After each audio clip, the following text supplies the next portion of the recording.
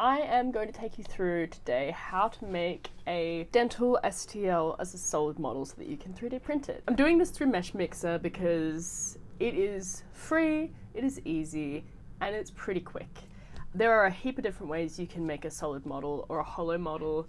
I'm going to link down below a solid model tutorial that an awesome dentist called Dr. Andrew Ip made. I personally always make solid models because I like it that way and it's very accurate and I don't have problems when I do it that way. I fix something that's not broken. You make stuff out of ExoCAD Model Maker sometimes as well, but not everybody has ExoCAD. Most of your scanners typically will have a model making software, and Medit also has a model making software that's free to download. But enough talking, and let me show you how to get it done. So I'm going to use this mock-up that I'm in the process of getting ready for my patient. First and foremost, I'm going to get rid of all this crap hanging out around here. So we go to the select tool.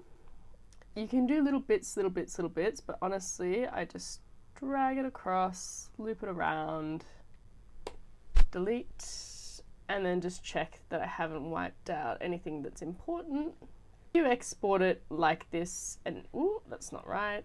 If you export it like this and you don't do anything about it, what you'll find is that it just won't print.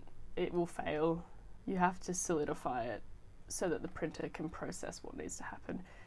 These last little bits, but that's fine. Look, at the end of the day, it doesn't need to be perfect because it's going to sort itself out throughout the process anyways. Next, we're going to highlight the whole model. With highlighting the model, you can literally double click. Amazing. If you keep clicking it, eventually it will auto highlight the whole thing. I mean, it should normally, but apparently it doesn't want to cooperate.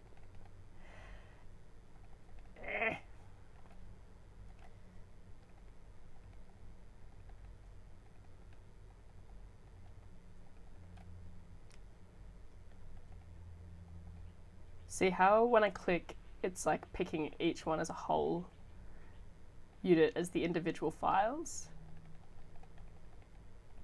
When you click this to make it the whole model, it'll only do the individual piece. So to circumnavigate that and make it quicker, when you've got like particularly multiple units, I will circle it to select. Normally you have to do it twice. There. And you can see how it's orange all the way around, everything's selected. So what we're then going to move to is go edit, extrude, let it think about it, change the end type to a flat offset.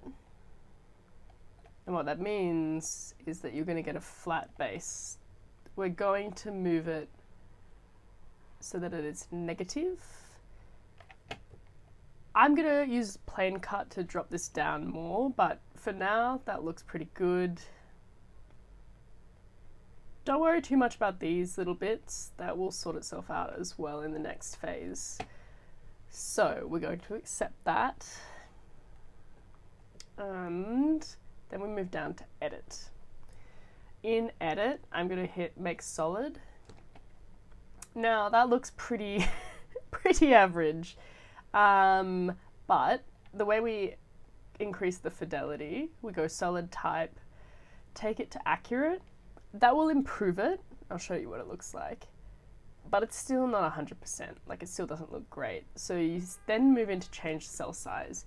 You can't make it any less than 0.1, I find. Like if I went 0.01, it'll default back to what it originally was. So we'll make it 0.1. And it will accept that. Whoa, what the heck? Don't change that. Offset distance should be left. So we've changed the solid accuracy. We've changed the cell size of that, and we've changed the mesh density cell size. So hit update. It takes a little bit of time to think about it because there's a few facets that it needs to make work.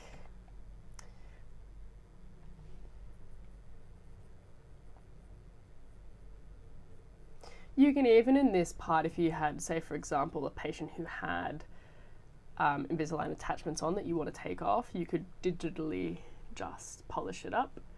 If it goes blank at this part and you can't see anything, just move the model around and it will pop up. It's just sometimes it won't show back up.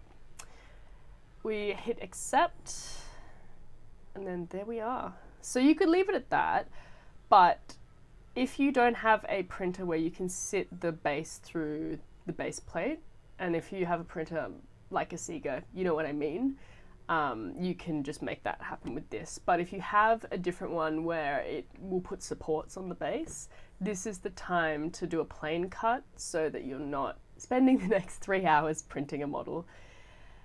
The easiest way to do this is literally just cut across. Yep.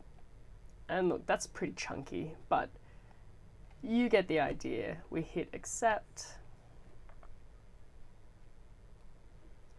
And because it's a solid model, you now don't see the little files on the internal there. And that is good enough, that's perfect. But if you really want to take it to the next level, which, you know what, that's what we're here for. We are going to go to sculpt. I like bubble smooth. Don't go anywhere near down the bottom here because you don't want to be smoothing out the gums. But you can smooth around this edge part, so I wouldn't worry too much about changing the strength, but I will change the size. Drop it down a little bit. Not too much, but like just enough so that it's easy to isolate it. And you can see how it gets nice and smooth. I know that it has that protrusion there and it's kind of weird. You could delete it if you wanted to, but I find that the printer's not going to actually print that because it's not really, like, it's not attached, so it's one of those areas. But that is one of the reasons why at the start you do clean up the sort of scattery aspects so that you avoid having too many of those little protrusions or artifacts. And yeah, that's pretty much it in a nutshell. It's straightforward, very easy.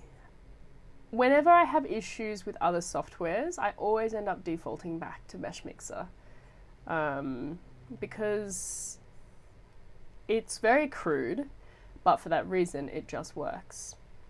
Smilify, for example, when they first released, you would export the STL, and they actually recommended that you should wrap and use Meshmixer for it.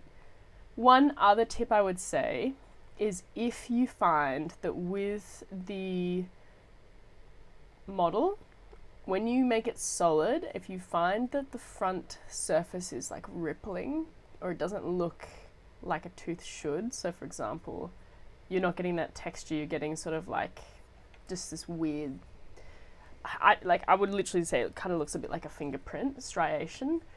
That means that the layer of the model, the layer of the tooth file is not thick enough, so it might be a case that you need to just adjust it a tiny bit in your designing software to allow for that. Or alternatively, you could take your waxing brushes and shrink the original model so that you're not having, like, shrink the pre-op that you're doing the mock-up over, so then there's more space between where your mock-up shell starts and where your original model starts, and that generally fixes the problem and you don't get that weird striation anymore. Yeah, so that is what it looks like, and then literally all I would do is hit export, type in whatever you want to type in, and there you have it, your very own solid 3D model to be printed on any printer, and you will get a really high fidelity and quality model.